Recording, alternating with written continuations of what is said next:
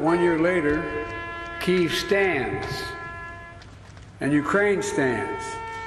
Democracy stands. Since Russia invaded Ukraine, the domestic argument has been over the Eastern European country's importance or significance for the United States. Is this really our war? He doubts our staying power. He doubts our continued support for Ukraine. He doubts whether NATO can remain unified.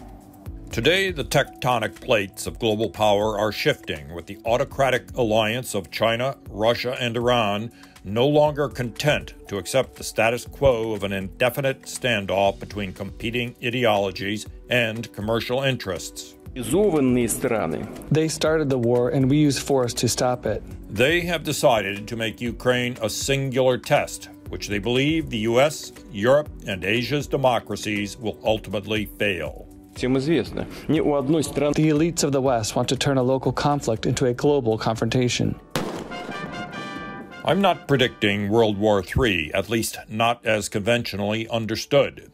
This new alliance of two significant nuclear powers and Iran on the brink seems at least to recognize that the self-destruction of nuclear war means they have to win this war on a series of conventional fronts, such as Ukraine, Taiwan, the Baltics, or Syria. 我想大家都很清楚，中方始终站在和平一边，站在正义一边。 Following China's belligerent reaction to the U.S. shooting down of a spy balloon, initially spotted near a nuclear base in Montana, Chinese leader Xi Jinping is planning to visit Moscow in the spring.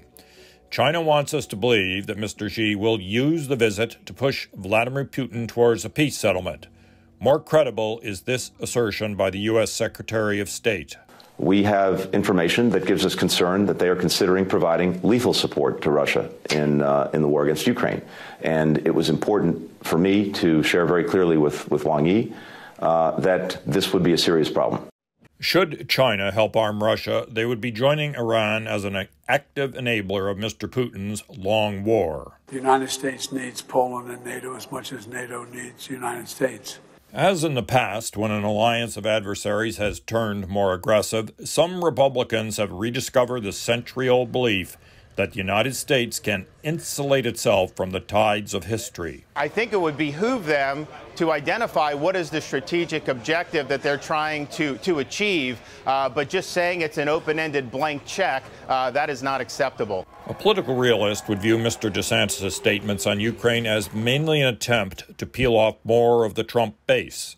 And like some of the other neo-isolationists in Congress, he did add this distinction without a difference. So I think Russia has been really, really wounded here, and I don't think that they are the same threat to our country. Even though they're hostile, I don't think they're on the same level as a China.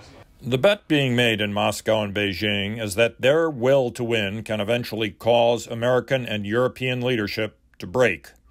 That win isn't about merely defeating the Ukrainians. It's about finally proving to the other nations these two have been courting, in Asia, the Middle East, Latin America, and in resource-rich Africa, that the time has arrived to join the world's winners and pull back from the losers. We cannot allow Russia to continue to chip away at European security. Make no mistake, we are in fragile territory.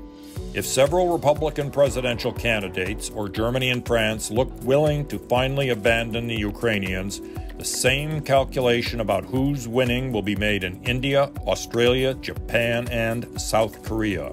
An attack against one is an attack against all. The U.S.'s strategic objective in Ukraine is to prevent Russia, China, and Iran from being able to declare persuasively to the world that they are winning.